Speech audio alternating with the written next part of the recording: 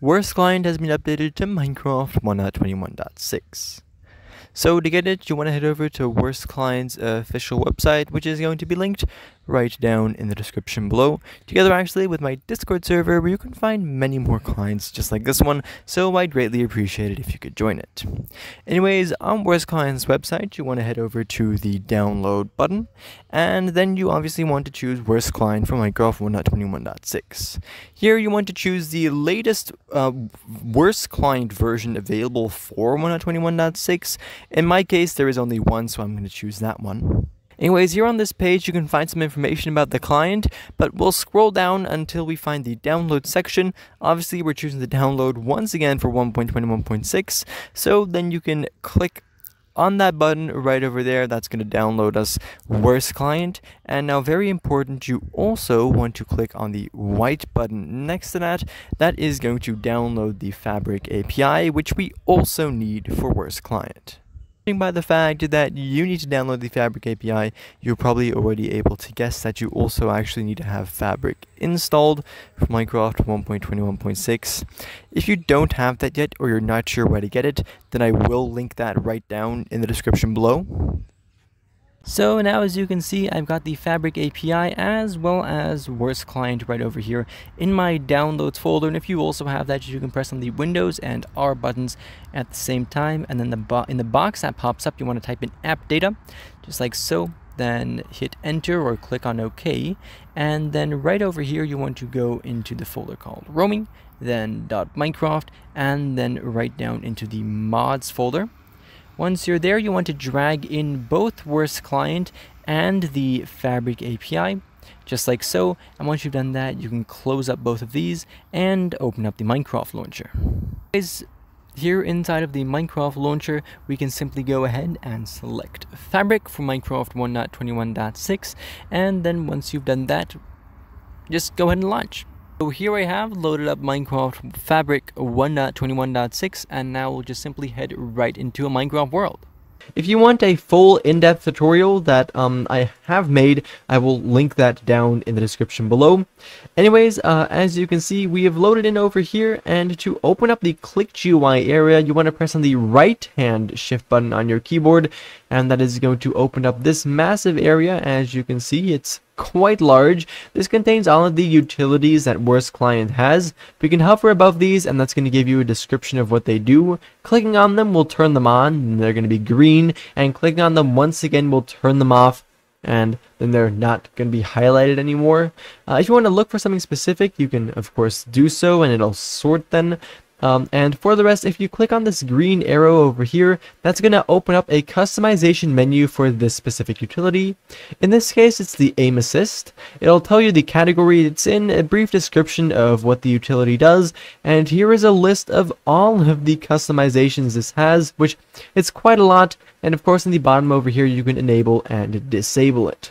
For the rest, a really useful thing almost all of these menus have is the ability to set a keybind. Keybinds are obviously a very important part of being able to use this client efficiently. Alright, so for the rest, this area should be pretty self-explanatory.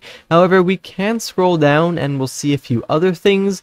You'll notice that after this alphabetical sorting, you'll encounter ones that utilities that start with dots. I'll get to those in a second, but here at the very bottom we have some general utilities, which includes a general hack list, the option to disable Wurst, for example. There's translations.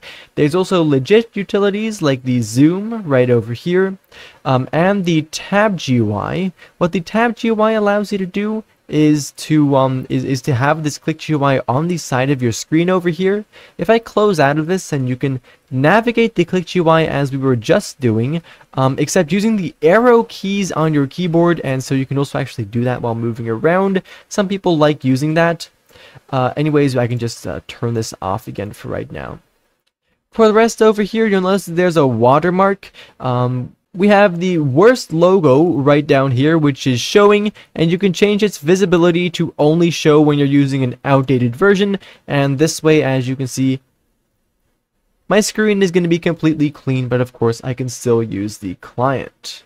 For the rest, actually pressing on the right hand control button on your keyboard is going to open up the exact same Click GUI, but within a different type of view. This is a more generic layout of what Click GUIs look like. As you can see, this obviously all has the exact same features, except just laid out in a different way. Some people prefer this one.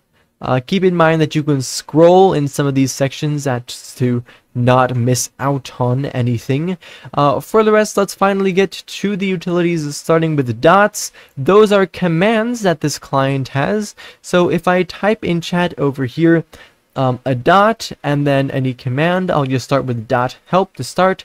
Then as you can see, we're going to get a list of the commands. They're not all going to print out. We need to go like dot help 3, and then we're going to get the third page, and just like that you'll see all of the commands, and basically it's that simple. These commands and a bunch of other really useful features.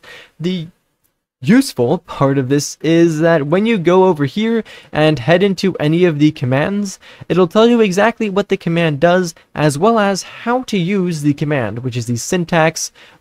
So that should help you out figuring out exactly how to use all the commands. Finally, in this pause menu, the pause menu, you'll notice there's a Wurst Client options button.